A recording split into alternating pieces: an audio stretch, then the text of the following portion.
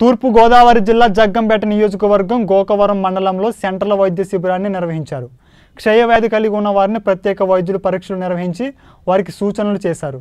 వైద్యాధికారులు వెంట ఉన్న వాహనంలోని మినీ ల్యాబ్లో వైద్య ఆరోగ్య పరీక్షలు నిర్వహించారు. రిపోర్టులు వచ్చిన తర్వాత మండలంలోని గవర్నమెంట్ హాస్పిటల్లో వైద్యం అందించి మందులు ఇవ్వడం జరుగుతుందని ఆరోగ్య వైద్యాధికారులు తెలియజేశారు. వైద్యాధికారి ప్రత్యేక సూచనలు ఇస్తూ 19 న్యూస్తో మాట్లాడారు. ఈ కార్యక్రమంలో వైఎస్ఆర్సీపీ నాయకులతో పాటు వైద్య సిబ్బంది మరియు రోగులు పాల్గొన్నారు.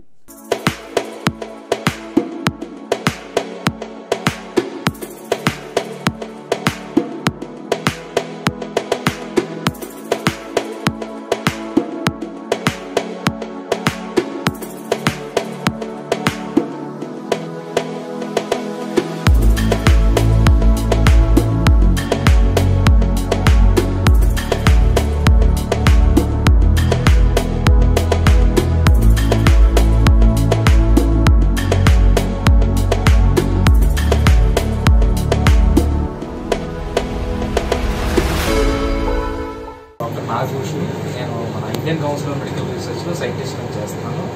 మన ఈ టీబీ సంబంధించిన ప్రివలెన్స్ సర్వే సెంట్రల్ గవర్నమెంట్ నుంచి పంపించిన టీబీ నోడల్ పర్సన్ ఇక్కడ.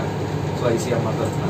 సో మన వెహికల్ ఏంటంటే మనం ఓన్లీ సర్వే పర్పస్ మీద వచ్చాం. సో టీబీ బర్డెన్ మన రాష్ట్రంలో ఎంత ఉంది, ఈ రాష్ట్రంలో మన టీబీ ఎంతవరకు ఉంది, సో ఇలా మన సర్వే చేసి మనం ఎంతవరకు పేషెంట్స్ ఉన్నారు, ఎంతవరకు మన కమ్యూనిటీలో ఈ టీబీ అన్న జబ్బు ఎలా ఉందన్న దాని మీద చూడడానికి వచ్చాం. సో ఇలాగ ప్రతి డిస్ట్రిక్ట్లో ఒక్కో క్లస్టర్ నుంచి 2-3 క్లస్టర్స్ వరకు ఉంటాయి.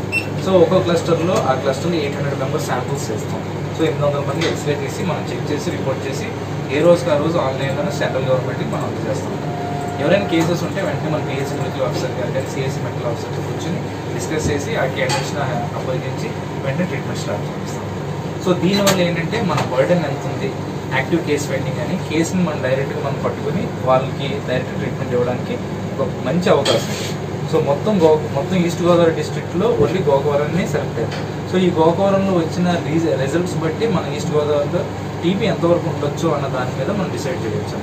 సో ఈ టీబీ ప్రివలెన్స్ సర్వే అందరూ జనాలు తెలుసుకుని వాళ్ళు ముందుగా వచ్చి వాళ్ళు కొంచెం మనకి హెల్ప్ చేస్తే సో దట్ మనం ఇక్కడ మార్నింగ్ 6 o'clock స్టార్ట్ చేస్తున్నాము. 6 నుంచి రాత్రి 12-11 గంటలకు మేము ఇక్కడే కూర్చొని చేస్తాం. సో మా సపోర్ట్ మేము ఫుల్గా ఇస్తాం. సో జనాల దగ్గర నుంచి మీ అందరి దగ్గర సపోర్ట్ ఉంటే ఈ ప్రాజెక్ట్ ఇంకా సక్సెస్ఫుల్ అవుతుందని